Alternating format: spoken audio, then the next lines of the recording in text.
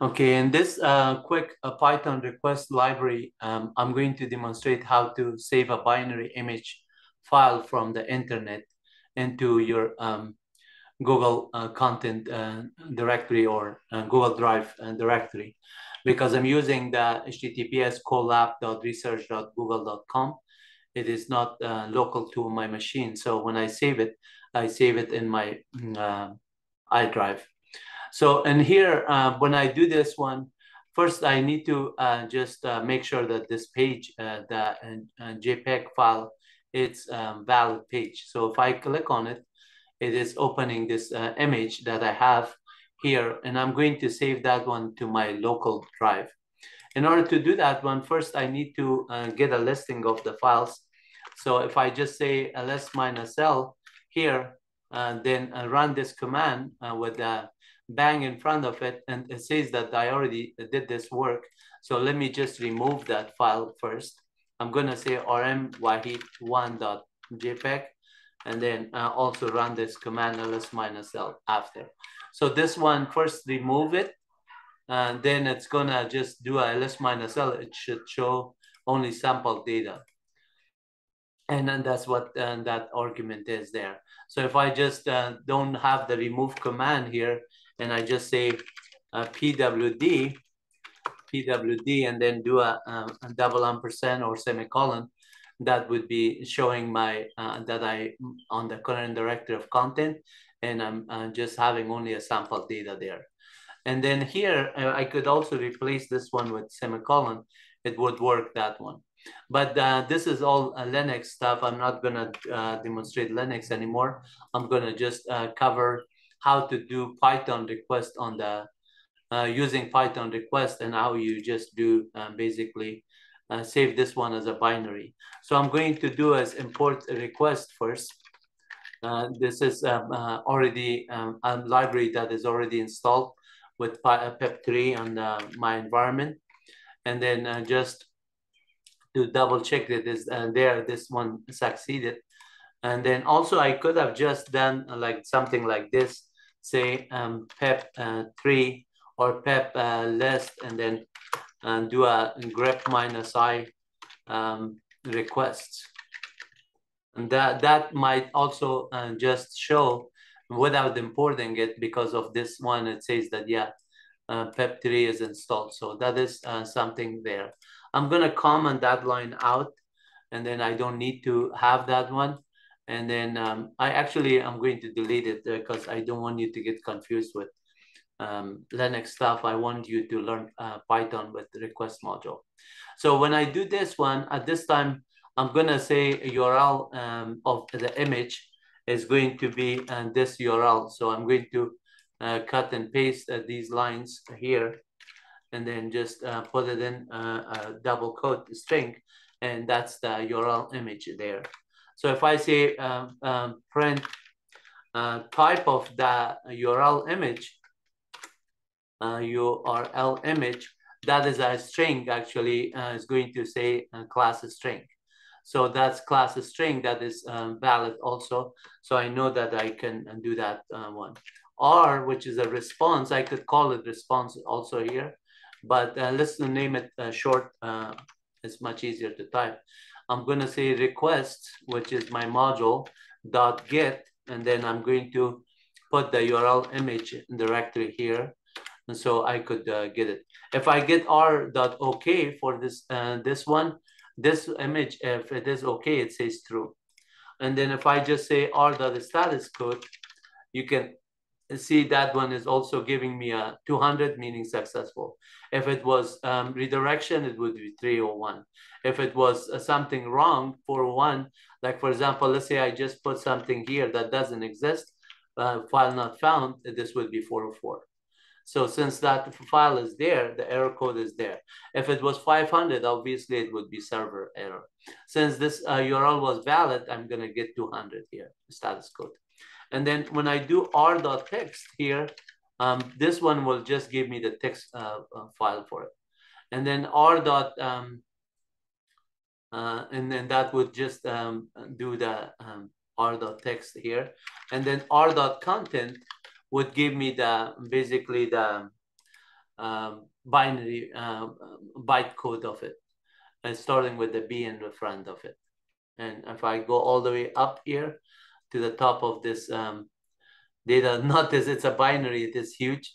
So it is just really huge. So I don't want to just go for a long time. I'm going to assume that you understand what I'm saying, or that a byte, that content is printing in the byte.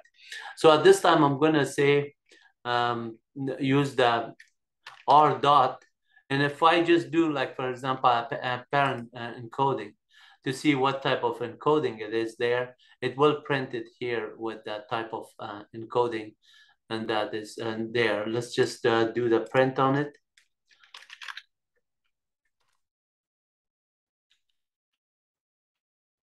If it was text, it would be ASCII text. And then let's see what, for this one, it says none. So there's no encoding on this one. And then what other methods are available here aside from that one? So the cookies, if you want to get the history, headers is really good too. But at this time, I'm going to be interested on just reading this one and save it into a file there.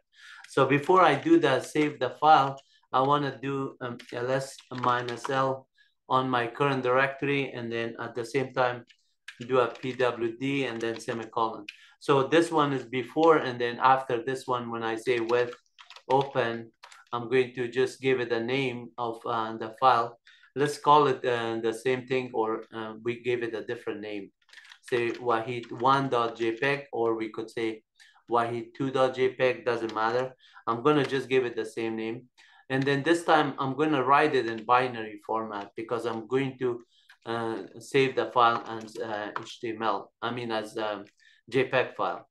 So here I'm going to say, I need to do as a file descriptor, here, file descriptor, and then this colon as separator. And now I go file descriptor dot write. This time I'm going to say r.content, because r.content is in binary, so it is okay. If you're reading it with the write only, not binary, then you do r.text, because it's a text file. Since r.binary is in bytecode, I'm going to save it as that. And then now, after this one, I'm going to just rerun this command here on line 7, which is the context manager of file context manager of Python already took care of it. So I don't need to write too many lines here.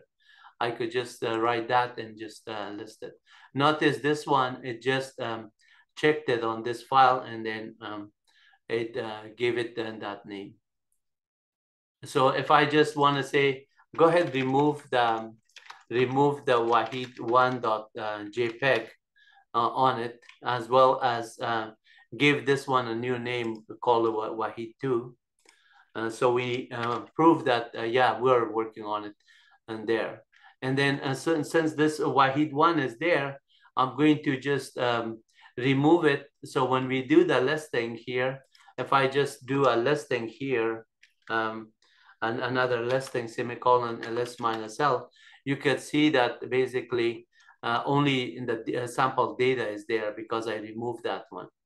And then at the same time, wahid2 is now created because this listing is there.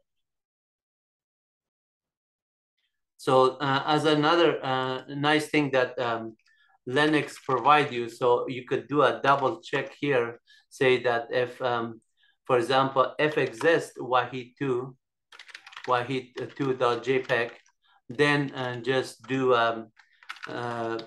bin/rm and then wahid2.jpg. So this one will just make sure that that file is gone. And then I'm going to also do a semicolon and then ls-l. This one will just double check to if this file is an ordinary file, this dash, it will check it, then removes it, then it does a listing, it will show only sample data, but then after that, it creates wahid2 afterward. And you can see this is done. So the file, it runs line here, pwd, everything, and then content was just by itself with sample data, and then that's it. Okay. So if I just remove all these lines here and just do a bank ls minus l and then a pwd, and then percent and then ls minus l, this will also just reveal that I have only Wahid2 on the first place, and Wahid2 was touched again. So this one, it was so fast that the timestamp of that file is not modified there. But if I just do this one, say move Wahid2.jpg to Wahid1.jpg, and then just create the next one. Now I have two files, one being Wahid1 and then the other one Wahid2. Notice the timestamp of the two files are different because this open statement read the file as binary and automatically create this Wahid2, and then Wahid2 is there. So every time now, since Wahid2 will be created, every time you do, you move the last file into the first file. So almost like creating a copy of the previous one as the #1 file and then #2 and there. So notice the timestamp it changes. So the 338. How fast it is. That's good. Okay, so that was it for this Python session.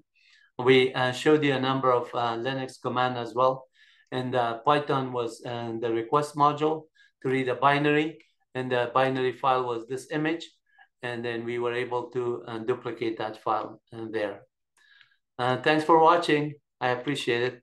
Please make sure that you go on MyWebUniversity.com and then subscribe to our channel so you get the latest and greatest videos that I post. As I post it, you're welcome to make comments, subscribe to our channel, and then learn from it. Have a nice one. Bye.